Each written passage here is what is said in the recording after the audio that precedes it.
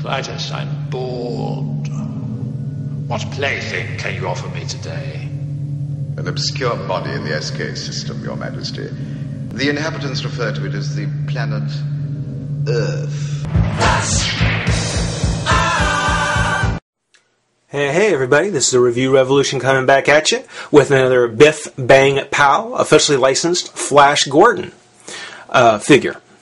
And in this case, we're taking a look at Timothy Dalton and his portrayal of Prince Barin, leader of the Treemen. Actually, not a bad likeness of Timothy Dalton, not from inside the pack at least. Looks pretty good. The closest thing I can kind of compare Timothy Dalton's appearance in the Flash 2, in Flash Gordon 2, was Liam Neeson appearing in the movie Krull. Another one of those 80s B films, you know, maybe even C films, that you probably saw just as a popcorn movie and didn't think much of at the time, but then when you go back and watch them again, you go, wow, he was in that movie? Cool. Timothy Dalton, as we probably know him most recognizably as the one-time James Bond, much earlier in his career than that, but still a very good performance. And though I don't know much about Prince Barin, I have to say that he filled the role that they needed to in the movie. On the package, it's become kind of familiar for the card, at least. If you remember on Flash, he actually came in a clamshell. But the card design was the same with the yellow background. Kind of got the bolts, the lightning bolts, coming in from the sides and down here. Designs by Alex Ross, which I think is a little unfortunate, especially considering the Dale figure. For Alex Ross to put his name on that, it's rather, wow. In this case, we've got on the back, we've got the movie poster, which I am going to get after doing the review on these. I do want this poster really bad. Other figures that are in the line, there are two Flash Gordons in his Mungo clothes, one with a sword, one with a gun. Two Ming the Mercilesses, which just look to be basically repaints of each other. A Flash Gordon in his street clothes. Dale Arden in her black suit. Prince Barin, who we're going to take a look at just right here. Whoops. Easy, good. There we go. Clytus. Dale Arden in her white wedding suit. The Prince Barin with battle damage with the whip. And then Clytus again from his death scene. Now, I do believe that Dale and Clytus at the end here were actually Comic-Con exclusives. I'm not sure of that, but it's something where, from what I've read, what I've seen, I believe that's the case. Just like on Dale, you know, there's description of Flash Gordon, American football star, title character in the classic 1980 film Flash Gordon, unwillingly travels aboard a rocket ship to the planet Mungo in order to save Earth from the impending destruction. Flash must unite the kingdoms of Mungo to defeat the evil Emperor Ming. But nothing about Prince Barin or the Treemen. So I'll fill it in. Prince Barin is actually the consort of Princess Aura. Basically, it's his love for her that kind of brings him into the plot. He and Voltan, Prince Voltan of the Hawk People, he has a little rivalry going on between their kingdoms. But all of it plays out real well. The movie is actually really good. It makes perfect sense, and it hangs together very nicely, considering how much is actually going on. But that's a look at the pack. We'll take a moment, pop them open, and take a look at the figure. So, be right back. Alright, everybody. We've now got Prince Barin out of his pack. And I don't know. It's kind of a really in-between kind of situation. Well, let's take a look. First off, as I said before, it's a good interpretation of Timothy Dalton.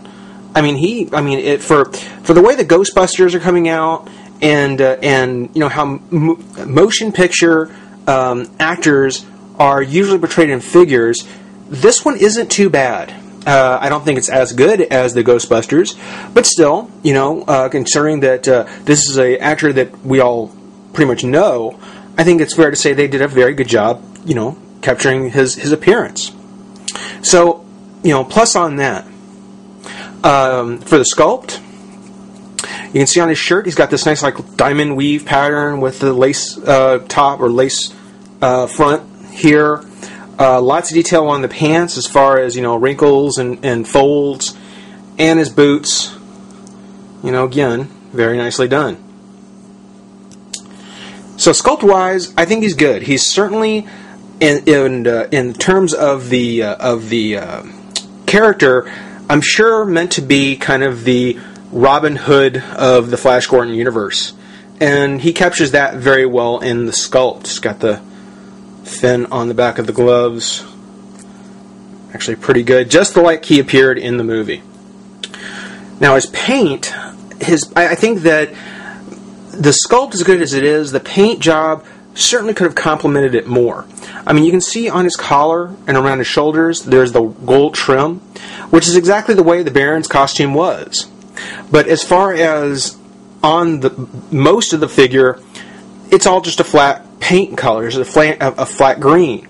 No highlights, no nothing on there to make the sculpt stand out anymore. And I'm kind of against that. I think that it could have certainly have improved the figure to have some highlights or possibly some sort of wash over it. His hair actually has some highlights in it, which is surprisingly pleasant. His pants, again, just a flat color, nothing spectacular to it. And of course the boots, the same color as the top. And I think that's one of the things that kind of bothered me about this character or about this figure is the fact that he is very, very flat. There's not really any dimension to him except for the fact that he does look like Timothy Dalton and is certainly sculpted to look like the Barin from the movie. His articulation, just on par with Flash. The head is on a ball, so he can look up, side to side. Not really down, but certainly up. Like Flash, his arm only comes out a little bit. Not so much. He does have a twist at the bicep, on the elbow, but nothing at the glove. I think that when you look at where the glove is, a cut on the glove couldn't have been so hard, and it would have brought a lot to the figure. Just like Flash, if his wrists were twist.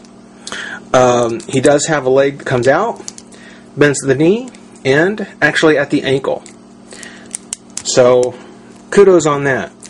All around, he's got better articulation than Flash, I think, but somehow it still feels restricted. It still feels kind of limited.